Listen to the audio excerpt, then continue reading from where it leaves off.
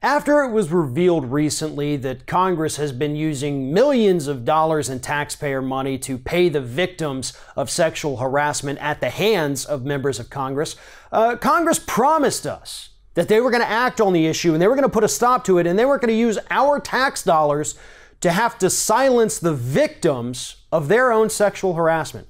Well, Democratic Senator Kirsten Gillibrand was one of the people who actually helped to draft legislation to put an end to this practice. And if you're going to sexually harass someone and you want to pay them off, you're going to do it out of your own pocket. And this provision that Gillibrand had been working on was attached to a spending bill that's supposed to be voted on within the next week or two. And unfortunately, according to Gillibrand, what she said Monday night is that members of Congress have come along and stripped all of that language out of her provision, which means Congress is still planning on using your tax dollars to pay off the people that they sexually harass. So we had this big issue and a big stink about it. And they promised us, Paul Ryan stood in front of the country and swore that he was going to take on this issue and fix it. And now we find out that once again, like so many other issues out there, they were absolutely lying about it. This means that the money you pay in taxes, hell, we're coming close to tax day anyway, you can rest assured that maybe a couple bucks of that and a couple bucks from other people in this country, maybe just a few cents, but some of that money is more than likely going to find its way to a person who was sexually harassed by an elected member of Congress. That's what we're talking about here. It's not even so much that they're using tax dollars. It's the fact that this is so ingrained into the DNA of members of Congress that they're out there sexually harassing people on a regular basis, that they're making inappropriate comments to their staffers and their aides. That is the bigger issue that needs to be fixed.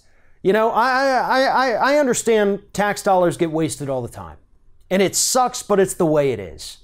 But if that's the price I have to pay, some of my tax dollars going to a victim, then I'm okay with that if it means that these harassers in Congress get exposed and immediately get removed from office. I'm willing to pay that price. I would be okay with that because I want to know who these people are. I want to know how many times this has happened. And I want to know why nobody else in Congress is speaking up for the victims here. This is systemic. This is built into the makeup of Congress. And this has to stop. And that's what people like Senator Kirsten Gillibrand were trying to do, at least to an extent. But now we find out that these men, she didn't say if it was Republicans or Democrats, but a lot of Republicans have come out in support of stripping these provisions. They're the ones who are the problem. They're the ones who need to be exposed. And we, since we're the ones paying to silence the victims, have every right to know who out there, who in Congress is sexually harassing their staffers, and why in God's name are they still in D.C. Thanks for watching, and if you like what you see here on Ring of Fire, we encourage you to subscribe to our channel.